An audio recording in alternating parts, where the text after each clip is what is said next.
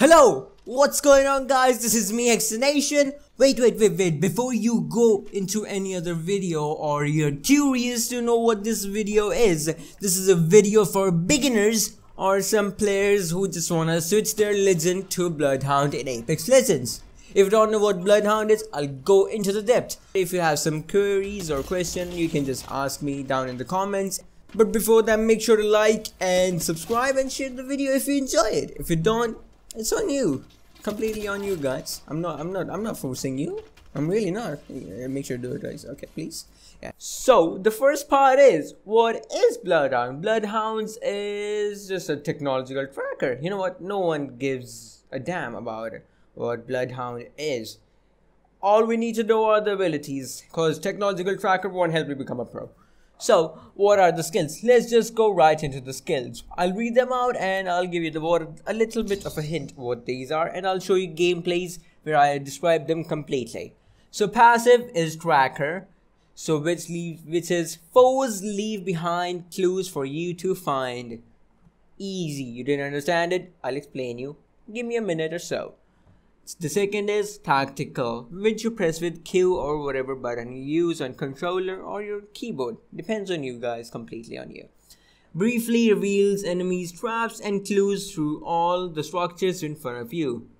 Then is the ultimate with Z for me, I don't know for you.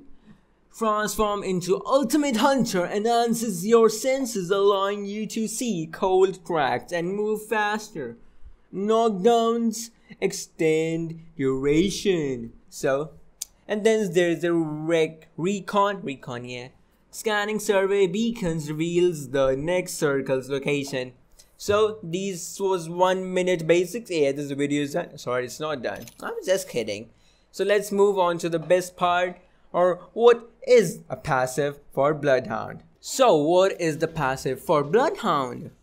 Bloodhounds, as like I read in the video, it was all about the reading markings on the floor or whatever you see on the floor. As you can see, there are some arrows and some markings on the floor, which just tells that the person was right here, what kind of movements he did. He moved through here and he was jumping over here. He opened the chest. These are the movements you can learn from the Bloodhound passive.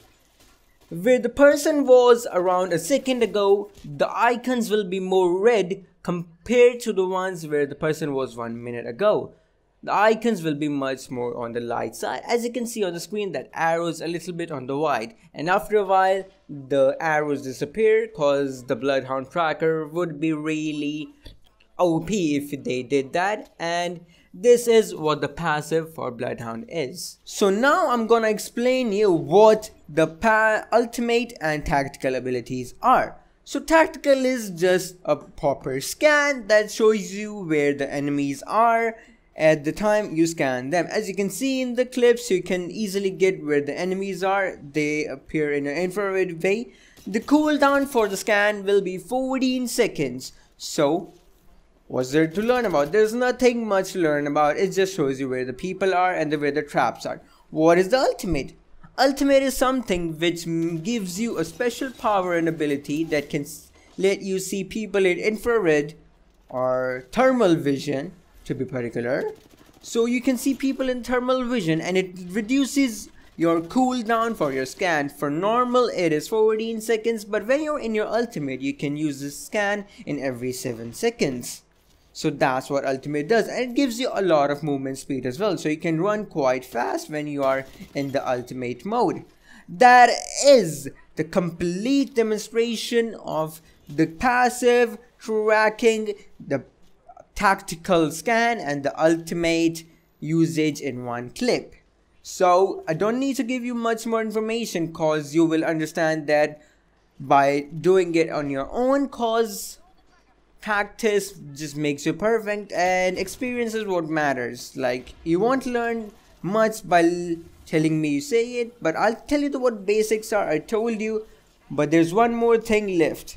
Then that is recon. I'll show you what recon is and what it does. So what Recon allows you to do is scan the survey beacons on the map. As you can see in the clip, I am using a survey beacon to find the location of the next ring. Only some particular characters or legends are allowed to do that or able to use that thing.